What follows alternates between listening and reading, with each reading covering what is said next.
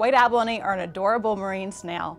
They're one of 7 species of abalone in California, and they're apparently the most delicious, which is why we fished over 99% of them in 10 years in the 1970s. We took almost all of the white abalone in the wild, and there are probably only a few thousand left.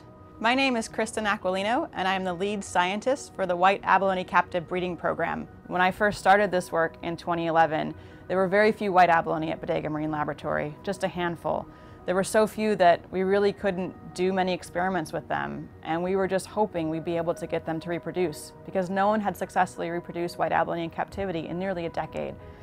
Our first year we created a few animals. We created 20 one-year-old white abalone, and that was really exciting, but it wasn't enough to save the species.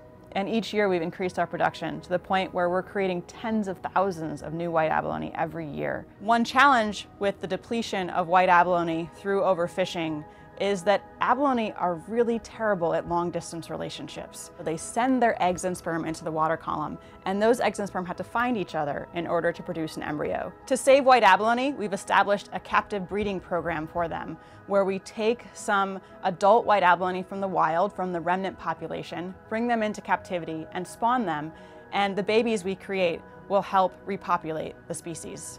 The things we're focusing on are really the kind of R&D of saving white abalone. Can we come up with the recipes to create as many white abalone as we can in order to save this species most efficiently? UC Davis Bodega Marine Laboratory is an especially wonderful place to do this work.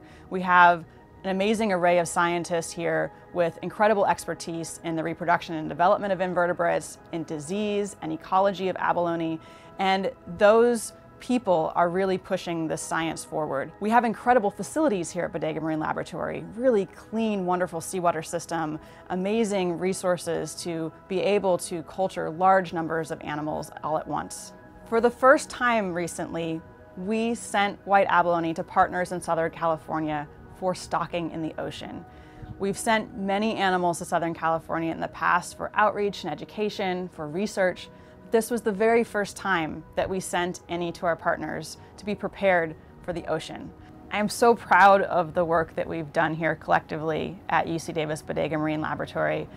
The people who have checked on these animals twice a day, every day of their lives for the past 5 or more years, the people who have maintained the water chemistry, the people who have made sure the grant money is flowing and that the shipping and receiving happens in a timely fashion.